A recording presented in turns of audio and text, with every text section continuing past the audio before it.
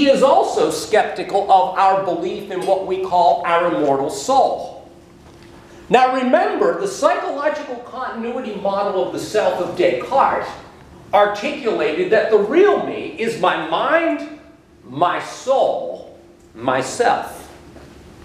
Many of us take the concept of the soul very seriously, and it's probably partly because of what kind of training. And it's not Cartesian philosophical training either.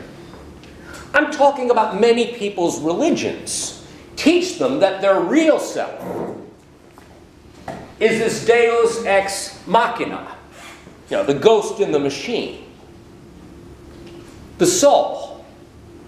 Now the problem is, if you got my Hume's last argument, about the self, if the self is constantly changing, take a guess what you also ought to believe is constantly changing, if you believe in one.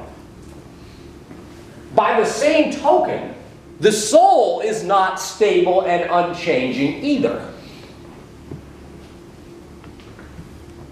But of course, David Hume would contend that we have no good reason to believe in a separate and distinct soul from our what? From our perceptions. We have no reason to believe that there is this separate and distinct thing called the soul, let alone the claim that many religious people believe. Many people believe that your real self, and by the way, Descartes believed this too, that your real self, your mind soul, is something that has the potential to exist forever. Now, David Hume's argument on this point is subtle and elegant.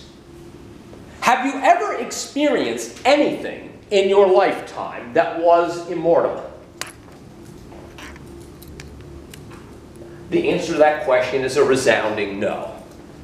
Now, if you've never experienced anything that's immortal, why do you think that you have any good reason to believe that there is this thing that you cannot see, smell, hear, touch, etc., called the soul, that is immortal? And I'll give you another Hume-style argument. We oftentimes equate our soul with our consciousness. Is my conscious awareness constantly changing, or is it always the same? It's constantly changing. If I'm on cold medicine, for example, my consciousness is what I like to call a bit foggy. If I have too much to drink, if you know what I'm talking about, my consciousness becomes a bit stupid and foggy too. When I'm asleep, my consciousness is different. Now folks, suppose that I'm in a sporting event and I get hit really hard in the head and I get concussed. You've probably heard of cases like this. Many of you have probably experienced it, where you're like seeing weird colors and stuff, where you're not quite sure where you are and so forth. Is your state of awareness more vivid then, or is it less vivid? Yeah, we would say it's less vivid. Now suppose that I get in an accident and I lose consciousness. Am I more aware, more conscious, or am I less aware? Less aware. Now let's take this to its furthest extension. Now suppose some sadist comes along, and I'm asleep, gets out a sledgehammer, and smashes my head like a pumpkin. Now, I don't want to get all gruesome here, but I got your attention on a Monday morning. You know, there's blood and stuff from a horror movie, like, splattered everywhere. Would it make sense to believe that at that instant, I would become more conscious than I ever was in my so-called waking life? Would it make sense to you that at the moment that my head is smashed and I'm dead, that I will be suddenly more conscious than I ever was in my entire life. Now, David Hume suggests that unless you're lying to yourself, what answer would you give? Yeah, it would make no sense to think that your consciousness light bulb would become brighter than it ever was during your waking life. Because in fact, all of the evidence suggests, the evidence of our experience suggests that if the brain gets injured, your selfhood diminishes. This thing that you call your consciousness diminishes. It makes no sense to believe that your conscious light bulb will burn brighter after you're dead than it ever did during your life. Even if you agree with Hume that his arguments make perfect sense, he knows there's a good chance you're probably not going to change your mind. And this is because why? The beliefs we hold oftentimes have nothing to do with what we have clear evidence for believing. And this is because what we're willing to believe is oftentimes psychologically motivated, not rationally motivated. Although do keep this in mind, if you believe plenty of psychologically motivated things that are unreasonable, beware of what you say about other people's psychologically motivated, unreasonable beliefs. Because why are my aunt's claims about astral projection and soul travel any more ridiculous than claims about reincarnation? Or any more ridiculous about beliefs in your religion's religious miracles? David Hume would say they are no more or no less ridiculous, because they all transcend what's reasonable, and they all go against what we take to be the laws of nature via our experience. That's about as hard-hitting as it gets, ladies and gentlemen. Now, two more things.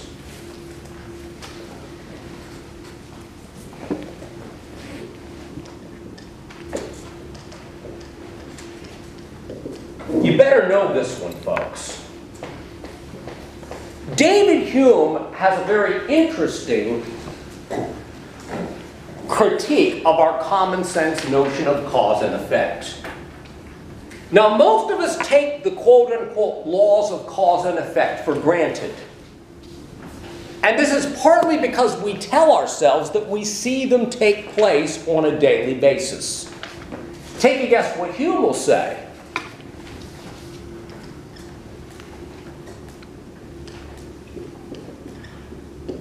He will make the claim that no matter what we believe we can know, we cannot actually know this thing that we call the cause and effect relationship. Now, his analysis is, again, both simple and elegant, but I'll have to lay it out for you. I hope in more detail than the text does. He says, let's first define what we take to be a cause. If we say that there's a causal relationship between two events, what we are saying is that there is a this.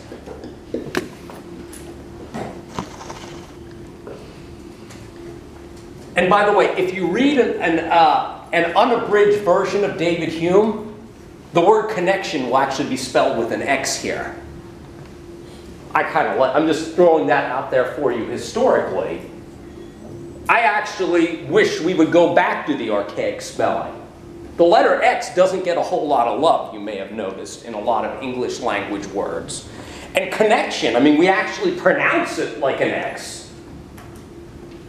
Yeah, I wish we'd go back and give the letter X some love. But anyway, I'm having a little too much fun with this here. He says, do we ever actually see a necessary connection between two events? He says no. He says, this is what we actually witness when we think we're witnessing cause and effect. In one instant, we'll call this instant 1. We'll call this instance 2. We will see an event that we call A happen. And shortly thereafter, what will happen? we will see B happen. Now, if this succession of events only happened once, we would probably think nothing of it. However, if on the next instance A happens, and then not long after we witness B happening, we might be starting to think to ourselves, I wonder if this event A happening has anything to do with event B happening. Now, if it happens again, we're becoming more, what shall I say, thinking more likely that there's something going on. We see it happen again. And then what will our minds do? And this is the key. We never actually see a connection between A and B. We see one event following the other. And our mind fills the causal arrow in. We infer that the two events must be connected to one another, because this is what we have actually witnessed according to Hume.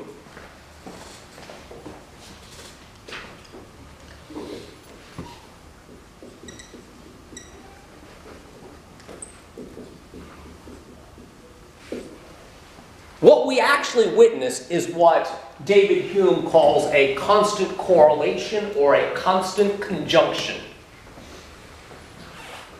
Now, most of you know, I've heard what about correlation?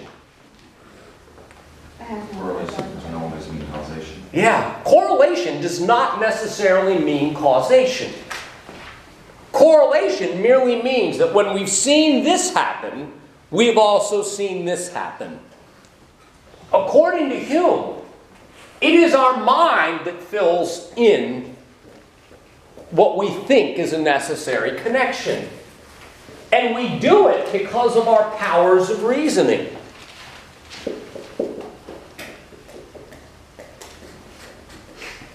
We are inducing via our experience because we see this happen numerous times and B follows it. So we tell ourselves, the next time A happens,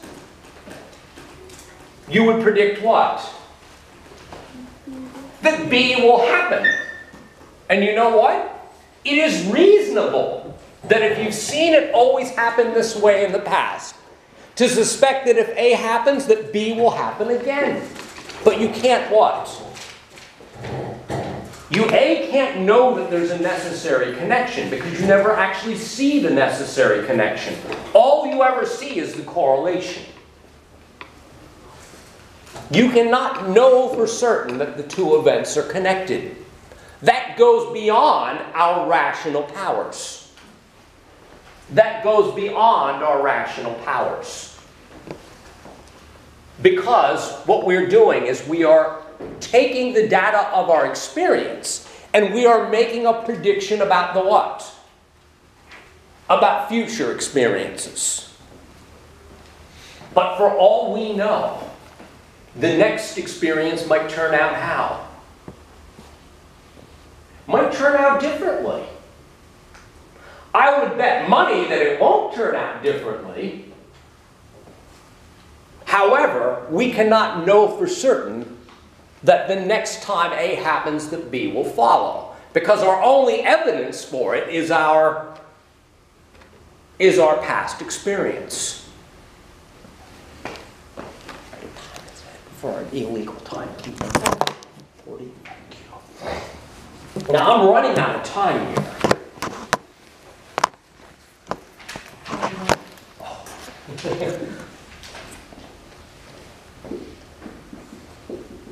You better know this for our next session. But Kant's account of morality, as well as his account of cause and effect, are two of the things that the philosopher Immanuel Kant will say awaken him from his dogmatic slumber. Number one, because our assumption that we can know cause and effect is something that is foundational for our understanding of how science works as well as the laws of nature. Now, his critique of our common sense view of morality will be just as devastating according to the philosopher Immanuel Kant. And this is why he's going to argue that there must be a flaw somewhere in Hume's argument. Now, here's his argument. David Hume is going to make the claim that we cannot know any kind of absolute moral truths. And this is because every single one of our experiences is a what? All of our experiences are of perceptions. In other words, when we describe our experiences, we are making empirical claims about the way things are. The thing is, moral claims are not these kinds of claims. Moral statements are what we call value claims or value judgments. Value judgments don't describe how things are. They describe what? How things ought to be or how things should be. Now, what David Hume argues is this. Take any case that you take to be immoral, and David Hume will say you are not talking about any kind of statements that are absolutely true. What you are doing is you are importing your what when you call something wrong.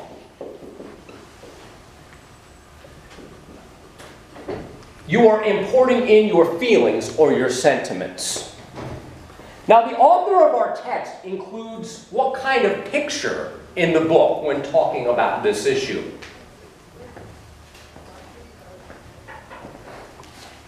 A happy, recently married lesbian couple. A happy-looking, recently married lesbian couple. Now, is there anything about two people of the same sex getting married? Is there anything intrinsically wrong with that taking place that merely talks about these? That talks about only the facts? David Hume says the answer to that question is no. Because anytime you describe the situation, there will be nothing in that description that will talk about rightness or wrongness. You say, they are, and how did I describe it? I said, a happy-looking lesbian couple who had recently gotten married. Now, what Hume will say is, your assertions about its right or wrongness really don't derive from the facts.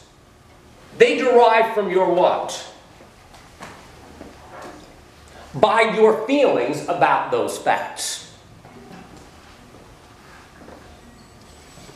Whatever you name, whatever moral problem we might name, Hume would say if you gave a purely perceptual description of that, there would be nothing in your description that would say anything about what? Rightness or wrongness. Rightness and wrongness are value judgments derived from our own personal subjective feelings about things. And by the way, it was not lost on David Hume that most of us have similar viewpoints about what's right and wrong, because our views about right and wrong typically come from where? Our experiences. Yeah. I'm going to use this word. Because we tend to be acculturated in similar ways. So you ought not to be surprised why 50 years ago, the average American would have said homosexuality is a moral abomination. 50 years ago, most people would have said homosexuality is a moral abomination. Now, of course, if you ask them why they believed it was wrong, David Hume would say they would be going beyond the facts. They would be ended up talking about various value judgments that cannot be what? That cannot be proven in an empirical sense.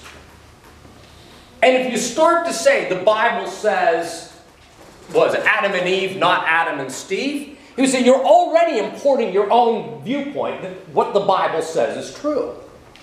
He says, and on top of that, if you say, well, it's wrong because I think it's disgusting. Well, guess what? Does something being disgusting to you make it absolutely wrong in and of itself? I hope your answer to that is no. Because there's some things that you probably do that other people would call absolutely disgusting. Because disgustingness is all a matter of perspective anyway. Now take a guess why Hume's account here is dangerous.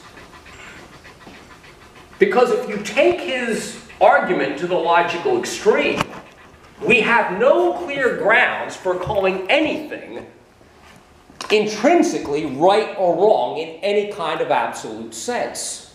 Because any time you talk about rightness and wrongness, you are ultimately talking about how you feel about those things. And your feelings are this.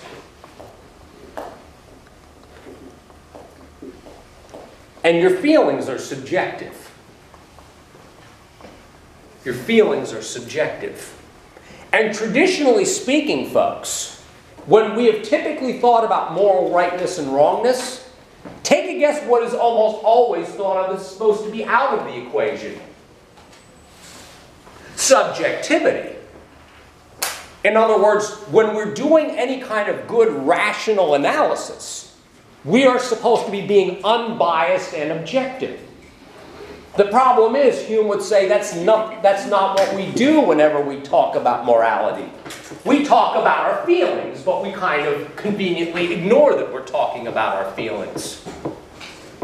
And if you say abortion is wrong because it stops a beating heart, what you're really saying is this: that you think that lives matter, especially lives that I care about, and whenever those abstract potential infant lives are stopped from being able to be born, that makes me feel distressed. In other words, you're not talking about something rational, you're talking about your feelings. Same way about if you say stealing is wrong. What you're basically saying is, I feel bad when people take things from me. And I infer that other people feel the same way when their stuff is taken from them. But then you try to construct these rational absolutist kind of arguments that hides the fact that it's actually your sentiments that led you to think that way. Not some kind of abstract rational moral law. Because those things in the grand scheme of things are not what motivate our behavior anyway. If somebody tries to tell you that they helped a person out because they believed it was meet and right to follow the moral law, they're probably lying to you, but more than anything, they're lying to themselves. I don't help people out because of following the moral law, according to Hume. I help people out because I feel sympathy for people, and my sympathy leads me to want to help people whom I feel what for? Whom I feel that sympathy for. It's 50. Yeah. Well, I hope that you got a good sense of what his critique of morality is like. It will show up again. Cheers until next time.